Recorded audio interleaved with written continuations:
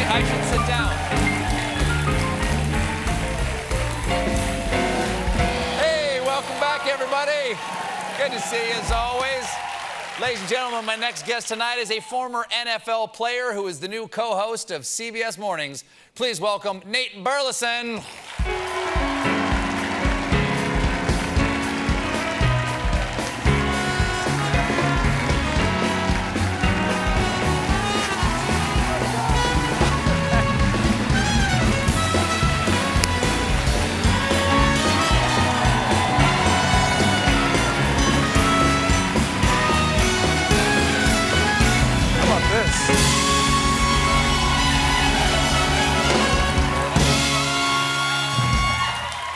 How about this? This is a quite lovely audience, isn't it? It's like playing in front of a big crowd. Yes, it is. Yeah. Listen, lovely to meet you.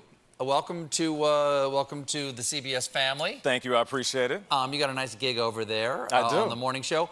I gotta talk about this for a second, though. What, my outfit? I've rarely seen a suit with shorts on the show. I've seen them like in English boarding schools, but I've never seen them on a late-night talk show. Talk to me about this choice. I think Bart Simpson made this popular. Yes. But, it's about 54 degrees in the studio. It's a little chilly, but it's warm outside, so I wanted to bring the legs out. You got nice calves. You can rock this. Oh, 100%. Yeah.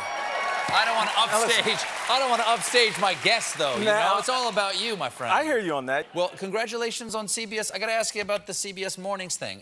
Can I say mornings on CBS, or is it CBS Mornings? What's up with the confusion? I heard you talking about it earlier. Okay, so it was Not CBS. Confusion. It's new. It's new. This morning. Yes. Now CBS Mornings, plural. There's a lot of mornings we want to talk to you. There are many mornings. Early in the AM, we're going to give you everything that you need, baby. Mm-hmm. Do you guys still have the eye opener? We do. Good. Okay, that's all I wanted. That's all you need. Eye opener in the morning. Because my jokes sometimes show up in the eye opener. Okay, we got you. And then I'm like, well, I'm watching this episode.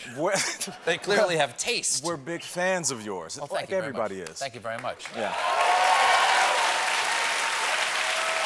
Back in March, you and your 11-year-old daughter had, this is pretty exciting.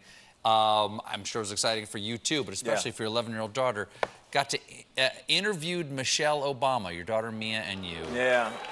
What was it like to share that experience? I mean, did you seem like cool dad at that point? I earned some points. Shout out to my daughter, Mia Pearl. She is absolutely amazing.